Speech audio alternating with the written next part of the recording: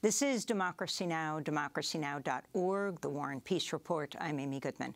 As we turn to Boston, where Mayor Michelle Wu joined federal officials Tuesday to respond to the march through downtown Boston Saturday led by 100 members of the white supremacist Patriot Front, carrying shields and a banner that read, "Reclaim America." Officials claim the Boston Regional Intelligence Center had no warning they were coming. Local anti-fascist activists confronted the marchers. Mayor Wu also said the Boston Police Civil Rights Unit is investigating how Patriot Front members were seen attacking a local black artist and musician named Charles Murrell as police looked on. Charles Murrell posted online about the attack, writing, quote, "Just another day in the office. Yesterday, as I was walking to work, a group of white men wearing masks and holding military weapons were marching on the sidewalk. I was walking past the historic Copley Hotel. I thought it was odd that a protest was happening on the sidewalk and not the street. When I tried to get my phone to record the masked mob, this happened. See photos," he said. He went on, "Now fake bot accounts are in my DM and on my social media pages trying to instill fear into myself and community. I assume these are the same masked white men. I share this to first say things have not changed much. Secondly, this is why I do the work that I do with passion," Charles Murrell wrote. Charles is not doing interviews while he seeks legal advice, but he did speak out Monday. I am appalled that even as a healer, I have to get my cup poured into in this incident. But in this incident, I will continue to pour into others people's cup as a way to pour into my own cup. For more, we're joined by three guests. In Boston, Reverend Kevin Peterson, longtime civil rights activist, founder of the New Democracy Coalition, advisor to Charles Murrell, is with us. In Cambridge, Phillip Martin, an award-winning journalist and senior investigative reporter for GBH News Center for Investigative Reporting, where he recently wrote a piece headlined, "It's Happening Here. Massachusetts has a growing neo-Nazi movement." And still with us, Michael Edison Hayden, senior investigative reporter with the Southern Poverty Law Center, who focuses on internet radicalization and far-right extremism. We welcome you all to Democracy Now! Reverend Peterson, let's begin with you. Explain, I'm sorry we can't have Charles Murrell on today, but you are his close friend and advisor. Can you tell us more about what happened on Saturday? I'm not sure if I can tell you more about what happened beyond what you've already said, but we do know that Mr. Murrell is currently traumatized.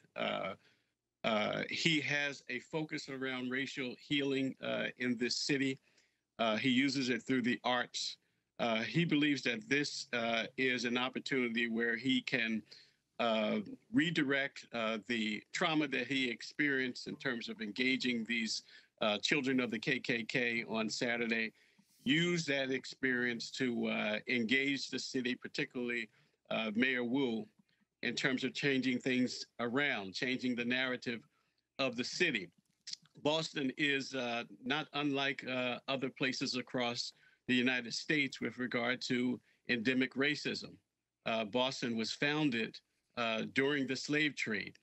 The legacy of slavery and systemic oppression towards Black people persists even into 2022. Just 2 weeks ago, the Boston City Council apologized for its complicity in the slave trade and ongoing systemic oppression. Mr. Murrell's experience is reflective of that systemic oppression. This environment in Boston, I believe, provided a way through which, or rationale through which, these children of the KKK came into Boston to try to spew their toxin and their hate. Reverend Peterson, how did the police respond? Where were they when Charles was being attacked? Well, Mr. Murrell's narrative is that the police were in close proximity to him. And in fact, Mr. Murrell suggests that he engaged the police for help, but that help at that point wasn't forthcoming. So we have, at this point, different narratives coming from the administration, from the police, from Mayor Wu, and Mr. Murrell's account. I'm confident to say that I've had a number of conversations with Mr. Murrell, and he's clear that the police were present. He asked for help. The police officer, or one of them, claimed that they were overwhelmed and they couldn't respond to the assault that took place on him. That's disturbing. Even more disturbing is the fact that such an organized group of white supremacists, the children of the KKK, descended on the city and marched through the streets with brazen activity, unmonitored for the most part by law enforcement.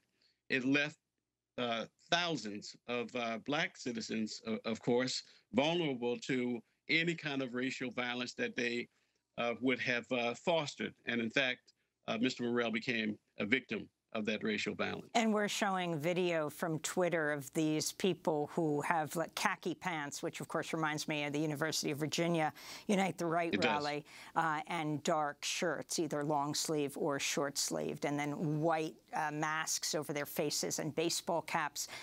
Phillip Martin, you're with GBH News. You wrote an extended piece in May called "It's Happening Here. Massachusetts has a growing neo-Nazi movement." Now, the mayor, Michelle Wu, said they had no idea these people were coming this weekend.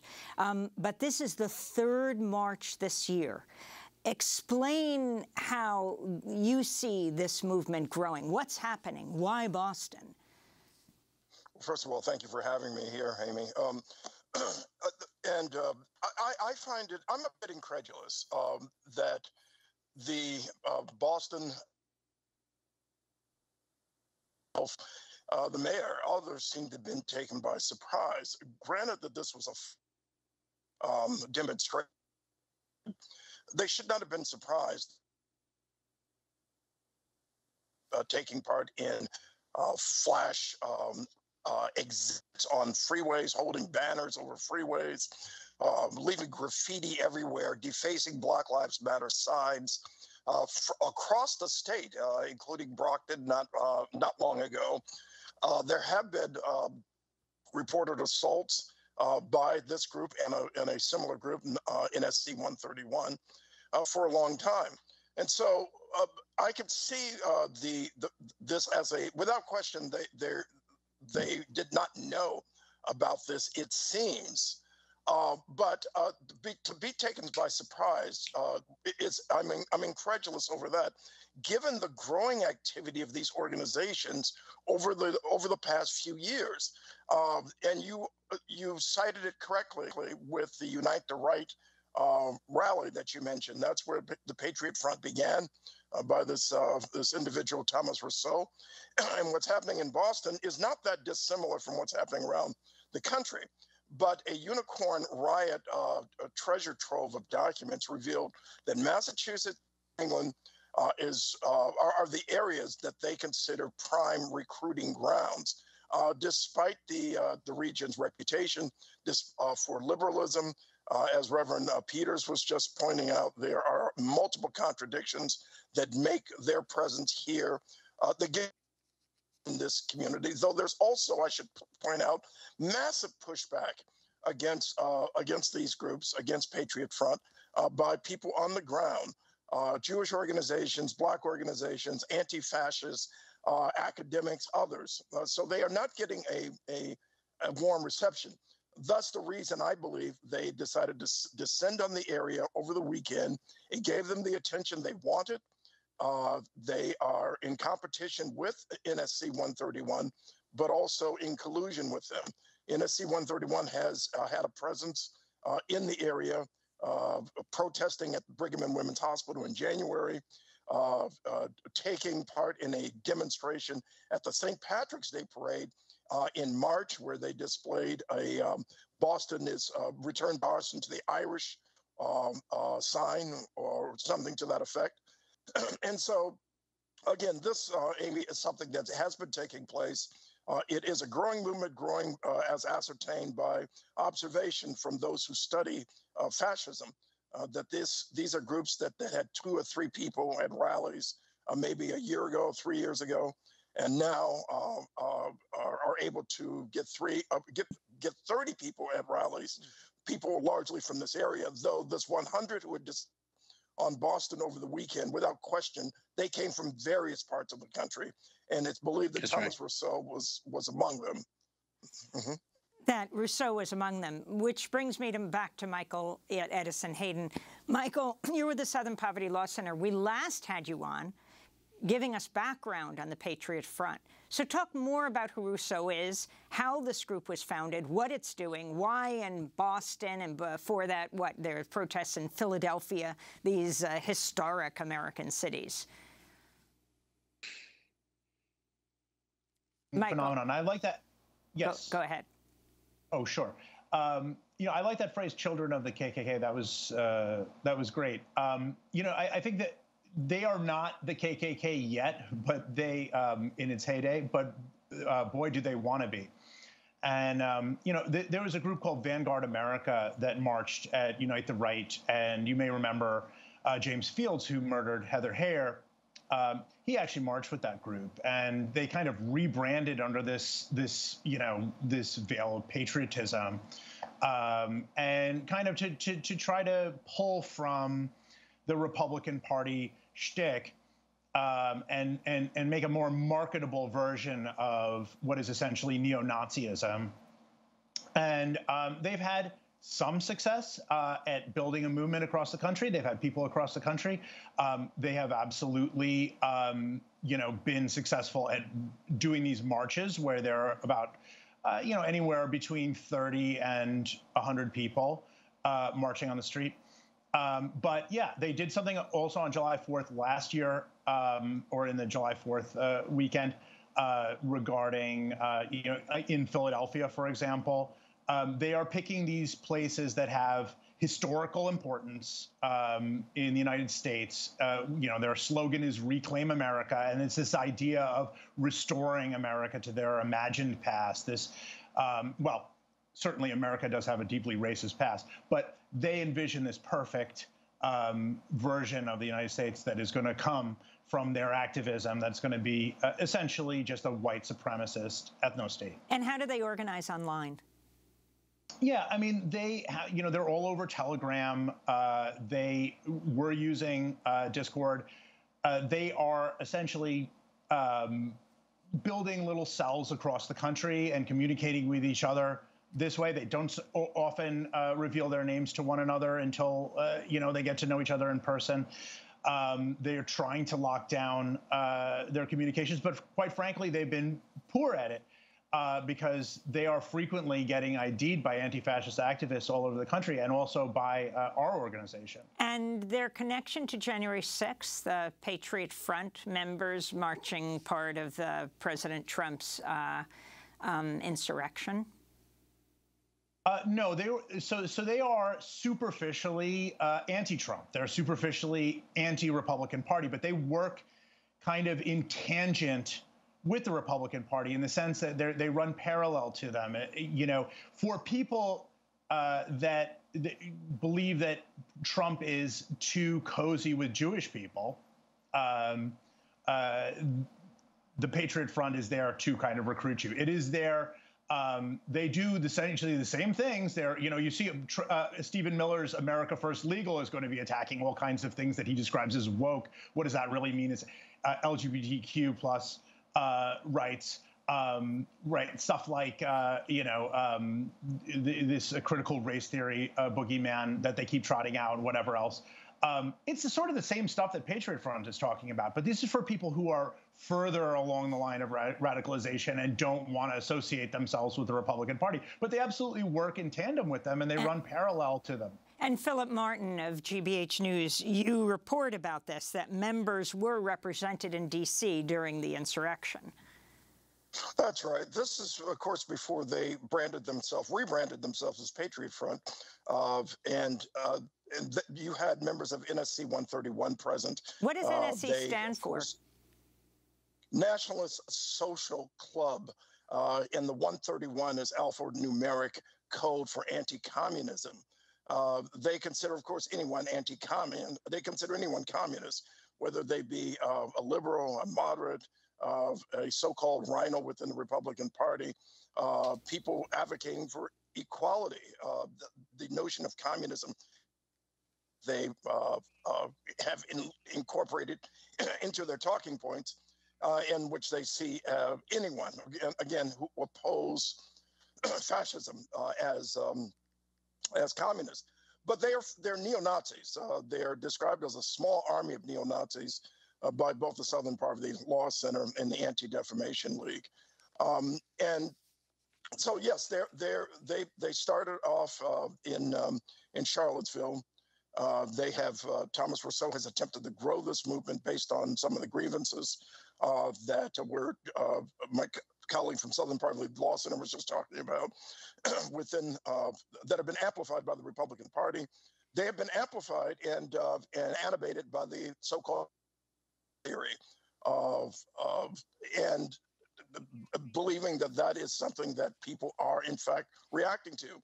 And you can see some of the comments that appear on social media where, in fact, here in Boston, you found individuals who were condemning the Patriot Front, but you also found comments on Twitter and Facebook. Folks were saying, well, what about the communists? What about the Democratic Party? What about the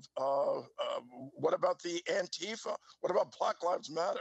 Where they basically try to create this false equivalency that these groups, the Patriot Front and others, are simply the flip side. And thus they have, and it's mythical. And the whole notion of of both sidisms in the context of fascism.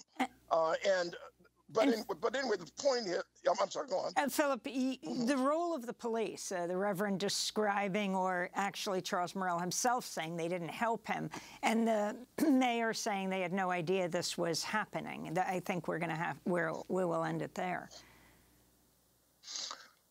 We have to be incredulous of whether, if the police were nearby and they did nothing, that's a problem.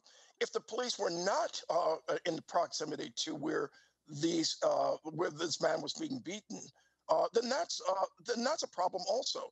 It means that they really weren't monitoring well this procession of neo-fascists through downtown Boston on 4th of July weekend.